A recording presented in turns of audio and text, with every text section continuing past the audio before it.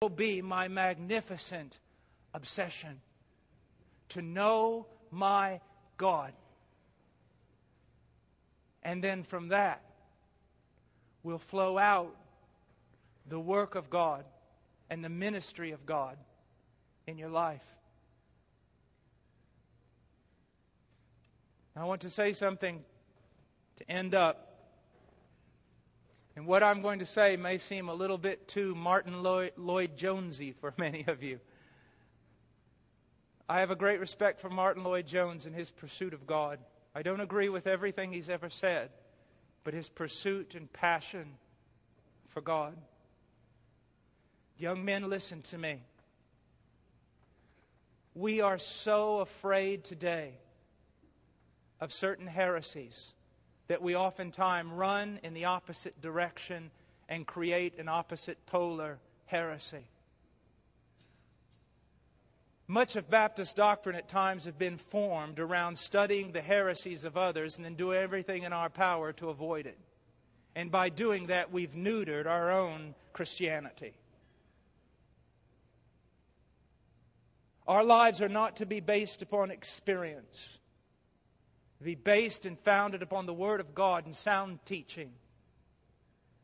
So I applaud your desire to know the Reformed truth and the great doctrines of the faith and the great men of God throughout history that have defined them and proclaimed them. I applaud that.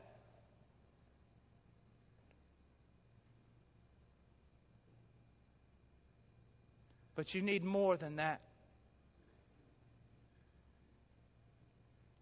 It's not quite something I can put my finger on. But I do pray this, that God creates such a hunger in you that you seek after Him in prayer. That you desire and long for intimate communion with Him. That you desire to see His glory.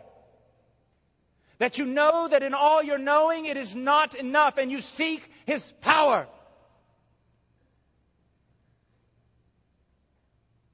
We talk about Whitefield. We talk about Wesley. We talk about the great revivals. But to be honest with you, we wouldn't let most of those men in our churches today because they weren't quite respectable enough. And they were not very civilized in a sense. And strange things happened around them that we would not have all approve. What am I saying? I'm saying this. Do not let your inheritance be stolen from you by a bunch of heretical TV preachers who speak about things they do not know and blaspheme God in return. Know this, that there is a God, and He is more than a doctrine, He is a person. There is a Holy Spirit who manifests the persons of the Father and the Son to the believer. There is a knowing God in prayer. There is the manifestation of the power of God in your life. There is the miraculous. God still does sweep through a congregation and lay them all on the floor. Not giggling or barking like dogs, but crying out for mercy because they've seen their sin. God still moves. And we should not only desire it, we should expect it. We should not be pleased when we've preached a good sermon.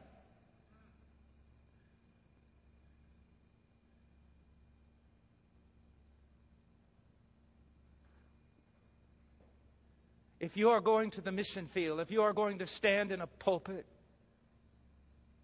you are not a life coach. You are not a Peace Corps worker. And you are not just a transferer of truth. You are a prophet or you are nothing. And every time you stand before men, you must stand before men as Ezekiel stood in that valley. Knowing that unless the Spirit of God moves upon dead men, nothing will happen. And you must be a man and even a woman sent from God. I must leave Him and come to you. I must leave you in a few minutes and go back to Him. Or I'm nothing but a boy, a parrot, who talks about what other men have experienced. This is a supernatural thing, this Christianity of ours. Missions is an absolutely impossible work that demands, requires the power and the life of the Holy Spirit. And we, like many of the men we honor who went before us, should make it our constant prayer to cry out for greater and greater manifestations of the Spirit's power in our life and preaching. Do not be afraid of that which has been given to you and is your inheritance simply because others have distorted and twisted it. Seek the Lord. Seek to grow in your knowledge of Him. Cry out for a greater sense of His presence in your life. And do this one thing, but be prayed up before you do it. Cry out, "Oh God, make me like your Son." And realize this, that if you had any idea what you were praying, you would not have the courage to pray it. Because to ask Him to make you like His Son will bring about a life of being broken by Him. Him grinding you and breaking you and disciplining you until He's formed in you the very thing He desires. Now, I am so glad that my preaching professor isn't here tonight, because I would have gotten an F.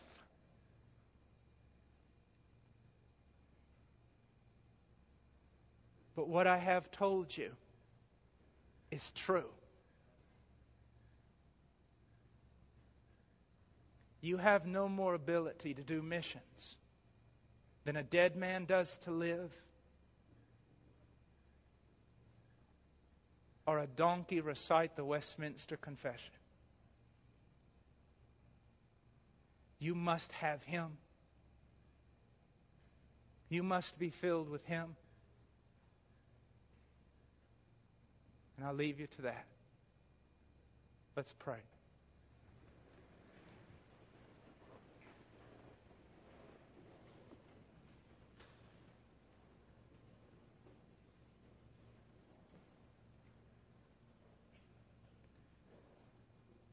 Father,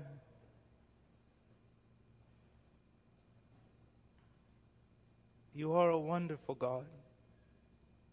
You are a merciful God. You are a very delightful God.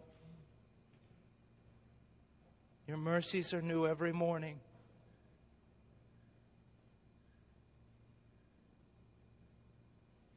Oh Lord, Your kindness to us has been immense. Father,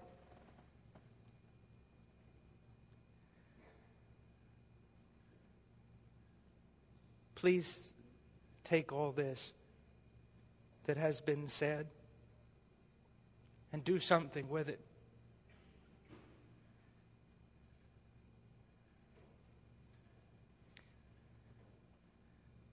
Convince us of our great need of You.